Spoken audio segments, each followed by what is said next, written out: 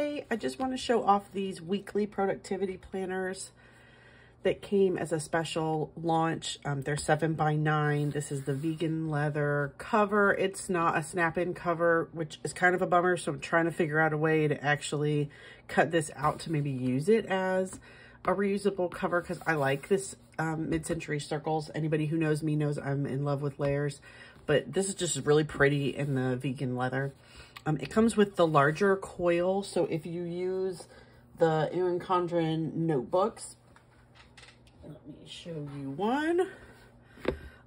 This is a 7x9 notebook, just a regular notebook that I use for project management stuff. This is a vegan leather cover that is removable. I want all vegan leather covers to be removable so I can just stack them and hoard them. But if you see the size of the coils, yoink. So this is what a normal Erin Condren notebook coil looks like. You can see it's kind of the same width. Maybe this one's a little bit thicker because of this folder in the back. But it comes with the giant coil. I say giant coil, not as big as the teacher coil. It's the regular 7x9 planner coil. So I love Erin Condren, have for several years now, but I am not a fan of the 7x9 regular coil. Any chance I get, I use a slimmer coil. But it did come in this rose gold, so I'm cheap and I never get anything other than the silver coil that comes with the planner. But this one did come in the rose gold, which is kind of cool. It's a different vibe and it looks nice with the mid-century circles. So what these look like is each week you have about 6 months worth of planning in each one of these. I got two. Because I think I'm going to try and plan it like my regular planner for the year. We'll see. So it says week of at the top if you can't see that. And then there's a first letter of each week, Monday all the way through to Sunday on the one side in these blue boxes. Now, it's whatever, but they're always blue boxes no matter what.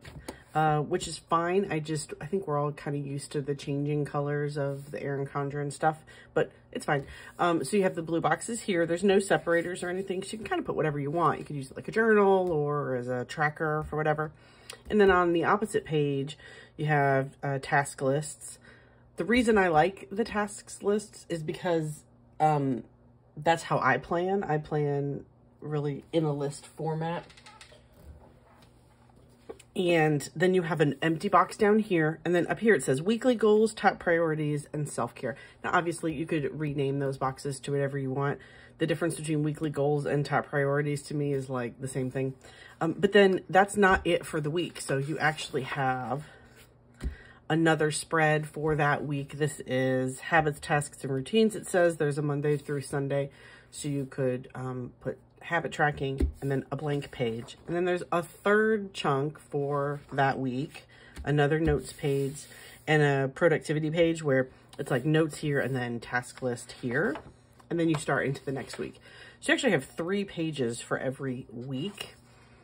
I think it sounds great to have 3 pages for every week, but anybody who uses their planner as a work planner, I think, would say 3 pages is both too much and not enough. You're not going to use it for meeting notes probably because there wouldn't be enough space, and maybe there's too much space to track kind of maybe projects you could track. These habits seem like a lot to me. I would expect this to be half this amount. I don't know who is using a full page of habit tracking every single week, but the prep that involves to me is like insane. So more power to you if that's what you guys like. So let me show you how I'm using it this week. I just started just to see how I would like it.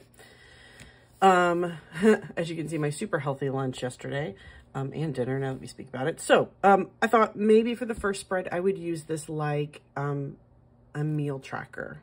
So I put the dates next to each day. I don't know that it actually matters. I never know what date it is. I think today's the 23rd. I have no concept of time.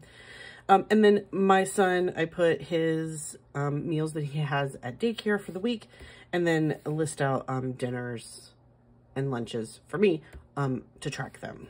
On this side, I thought, okay, This is just general stuff for me. It's going to be house stuff, not specific to work. And then what are my top priorities? I have to start looking at our vacation tracking, and I'm trying to walk every day. Okay.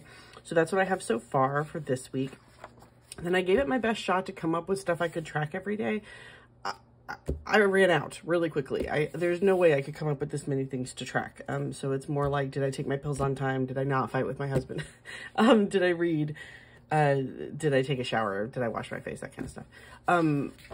So I could see this being a really helpful layout if you want to put everything in one place. I could see you using this for like each day what your main priority is. If you were working on a project, I could see this being maybe some of your main appointments for the day. Definitely good for meal tracking if you cook and you want to track all your meals and meal plan ahead of time. I don't do that personally, but I think that would be a good use of this notebook.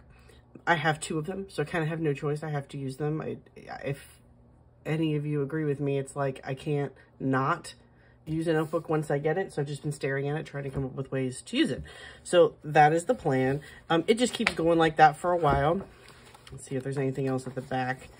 So let's see. This is another week. And then it looks like we transitioned to just notebook pages in the back, quite a few. So I guess this is only for 6 months. Maybe you could use this for like meeting notes.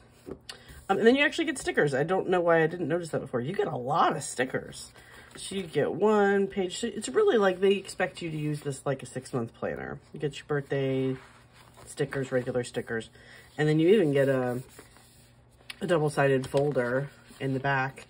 Not once have I ever used a double-sided folder from Erin Condren, but I love them. And then obviously the vegan leather cover at the back. It's pretty. I really like it. It's thinner than a life planner. So if you wanted something thinner than that, this would be a good choice. Obviously this was a one-time release, so I don't know that they're going to make this again. I like it. I think 2 pages is probably enough. This 3rd page, I would probably take out this page because I don't do habit tracking. So me personally, that would be great. But maybe if you were tracking like fitness, this would be a good fitness tracker because you could put down like workouts and what your like weight goals are, or like strength goals or toning goals or whatever. That might be a nice way to use it. So I just really wanted to show it off because it's so pretty. So that's it. This is the weekly productivity planner special edition from Erin Condren. Bye guys. If you like me, subscribe.